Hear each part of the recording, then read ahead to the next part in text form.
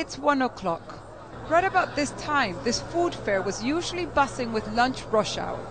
But for the next 3 months, as shopping malls are forced to halve their hours of operation, Venezuelans will have to turn elsewhere for a meal, and in some cases, for work.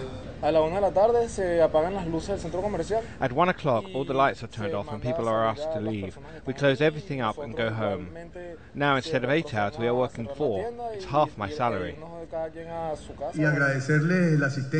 According to government officials, the country has been hard hit by El Nino.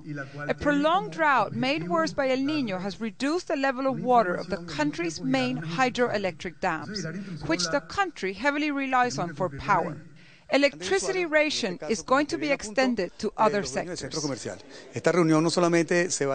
This meeting will not be held only with the owners of shopping malls. We'll be talking to hotel chains because the measures are for all, to battle the effects of El Nino on water supply and generation of electricity. Among the hardest hit by the decision to reduce the opening hours of malls are movie theaters. Forced to close from 1 to 3 in the afternoon and 7 to 9 at night, theater owners are saying this is only time enough to show one film. But in one of the most violent countries in the world, catching a film is one of the few available options left to Venezuelans. It is also, for actors here, an alarming symbol of waning culture.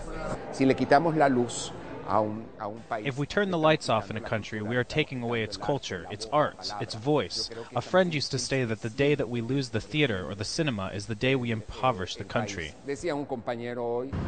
Boasting one of the largest hydroelectric dams in the world, Venezuela for decades exported electricity to neighboring Brazil and Colombia.